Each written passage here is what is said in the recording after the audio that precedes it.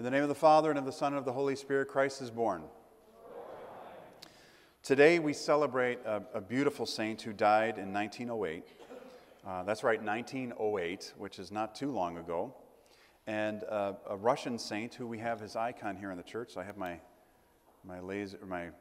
right here on the bottom.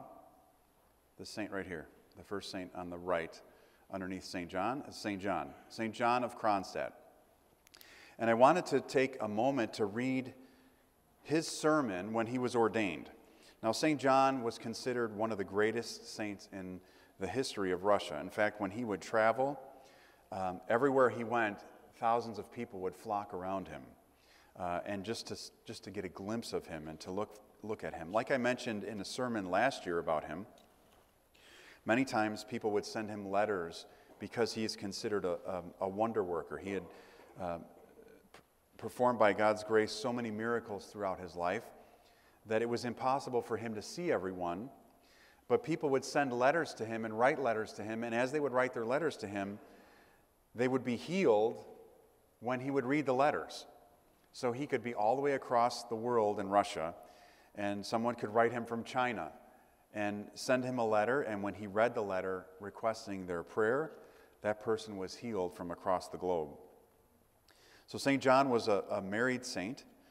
He married the daughter of a priest, and not much is written about her, but St. John, we have plenty of things that were written about him in his life, and much of what we know about how he thought and how he pastored was written in his diary called My Life in Christ. But this is his ordination speech, and I wanted to read it to you because it's a beautiful sermon, and it's about feed my lambs. So if you think about when Christ spoke to his disciples, especially St. Peter, he said, feed my lambs, feed my sheep. Right? He speaks to him and says, go out and do these things. And he also asks St. Peter, do you love me? And St. Peter responds 3 times, I love you. So this is St. John's sermon, given well over 100 years ago, but still speaks to us today. It's called Feed My Lambs. These words of the Supreme Chief Pastor, Christ, are familiar to all of us, my brethren, because you have not infrequently heard of them during the reading of the gospel at all-night vigils on Saturdays, and you know also to whom they were said. I will repeat them as they were said to the Apostle Peter, and they were said thrice, as a sign of the threefold reinstatement of the Apostle, who had 3 times renounced his Lord. The Lord mystically addresses these same words to us also, unworthy pastors of his spiritual flock, when he calls us, through the medium of a bishop, to the pastoral service of the priesthood. The Lord's words reached also the ears of my own heart. Feed my lambs, commanding me to feed you, his spiritual lambs. I am aware of the exaltedness of the office and the responsibilities attached to it. I can feel my frailty and unworthiness in carrying out the highest calling on earth, that of a priest. But I am relying on the grace and mercy of God, healing the weak and replenishing the failing. I know what is capable of making me more or less worthy of this office, and am able to carry out this calling. It is love towards Christ and to you, my beloved brethren. This is why the Lord also, in reinstating the disciple who had renounced him in the rank of apostle, asked him 3 times, do you love me? And after each one of his answers, I love you, repeated to him, feed my lambs, feed my sheep. Love is a great force. It makes even the weak strong and the small great, and the insignificant worthy of deep respect. And hitherto unknown and strange, it soon makes close and amiable. Such is the nature of pure evangelical love. May the Lord, who is full of love towards all, grant also me to spark that of love, that he may inflame it within me, the Holy Spirit. Exalted, I said, is the calling of a priest. For whose office is it? It is Christ's office. He is the only high priest, the first and the last, offering a sacrifice and being brought in as a sacrifice for all. He is the Alpha and the Omega, the first and the last. We are arrayed with the grace of his priesthood. He himself officiates in us and through us. Consequently, we ourselves must also deeply honor our office, and you, brethren, must, for your own worthiness and salvation, deeply honor this office and submit to the bearers of it, being indulgent towards their frailties and deficiencies. For although we are exalted by our office, our nature is the same as yours, weak and subject to stumbling. And what mortal human can fully measure up to the height and holiness of the office of the priesthood? If we are to take it into consideration only one thing, that a priest standing before the very throne of God in an earthly church must so often perform the life-endowing awesome mysteries of Christ, must intercede for the instruction and guidance of the church on behalf of the whole world, for the welfare of God's churches in the whole universe, and the unification of all dissenters, to bring an offering of gratitude for all saints, forefathers, patriarchs, prophets, apostles, evangelists, martyrs, the ascetics, and for all blessed souls, to pray for the living and the dead, then what an angelic worthiness is required for that? Is this a task for our frailty when we, on account of our own sins, would not dare open our mouths even for ourselves, so as to implore heavenly justice and mercy for our own sins? No, this is the work of the highest grace. This is the work of the countless good things which Christ has done for us. He is the interceder and the one who accepts intercessions. While if we are to take into consideration also the performance of the rest of the mysteries, particularly baptism, confession, marriage, extreme unction, what holiness is required? What a wealth of Christ's love from the priest performing these sacraments. For in all prayers and officiations belonging to the content of the sacraments, there breathes the Spirit of God's infinite love towards the human race, the Spirit of mercy, extreme condescension, sanctity, and incorruptibility. Yet again, there is the preaching of God's word, the proclaiming of the eternal truths of the gospel, in a language readily understandable by all, imbued with a spiritual and evangelical love, so as to teach, enlighten, correct, confirm, guide along the path leading to eternity. What a lofty and difficult duty this is. Without a doubt, the grace of God will help us in everything, if we be worthy of it, and if you will try to walk in or live worthy of your lofty Christian calling. And so here, brothers and sisters, is my first word to you in church, with which I make your acquaintance. Accept with an open, straightforward, and kind heart.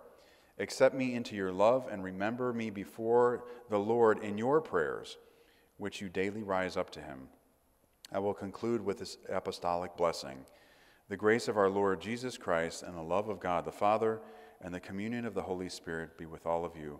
Amen. It's a beautiful speech about the calling of the priests and the calling of the Christians. But one thing I wanted you to think about, it's very rich, right? The language is very rich. It's very, very proper, very educated. But what I wanted to let you know is that St. John had a very difficult time as a young boy spelling, speaking, writing. And he prayed over and over to God. He was the worst student in his class as a young child. He had, for those who have had children or been a child that had learning difficulties in an early age, St. John had them as well. And the more he prayed, the stronger he became. And at the end of his time in seminary, he was at the top of his class. And you hear from his words, his eloquent way of speaking, that there is nothing holding him back. But what has brought him to that is God's grace. But I wanted to read this to you because this is just one letter of many of his thoughts that were written down that we have. And I think we, at one point, had his book in the bookstore, My Life in Christ, which is a very powerful writing of his daily journal. And I wanted you to know a little bit about him and to think about him on this day as one of the great saints in the Russian tradition and also in our tradition, but one of the great saints in Russian history in recent time, who was also not only a healer, not only a miracle worker, but also prophetic in many of the things that he said and did. So I wanted to leave you with that today. And one other thing that I wanted to talk about today that I had been thinking about is there a 3-year-old child in church today? Anybody have a 3-year-old here? Nobody? Oh, there you go. All right. All right, so hold up your 3-year-old a second. Okay? Everybody remember what it looks like to look 3 years old, right? One of the things, I was thinking too in the past days of Christmas was of Christ being born. And I know that this is the Sunday before Christmas, and we come to this beautiful, it's Sophia, right? Sophia, can she come up in front? I don't know if she'll do that, but come on, Sophia, it's Father Peter, you know me.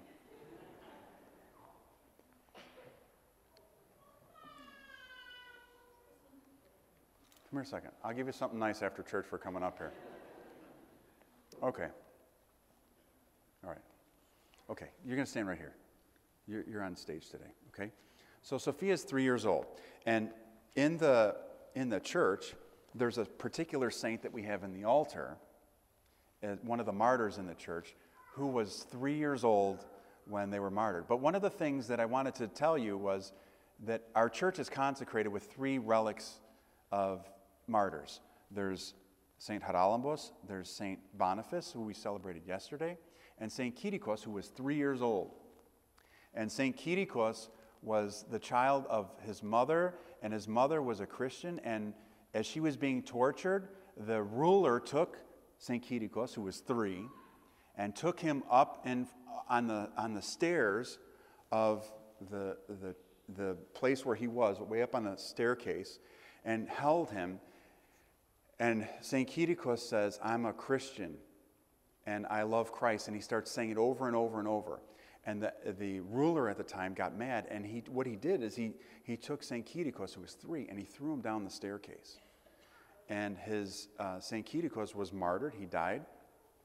But what I wanted to remind you of is in this time where we celebrate Christ's birth, that we have in our altar, inside, enshrined in the altar table, St. Kyrikos' relics, who was a 3-year-old who, like I would mention about St. John, who had a difficulty speaking, that through the grace of God and through the love of his mother and through the love of God, that St. Kyrikos at a small age was able to proclaim how much he loved Christ and stood up for Christ.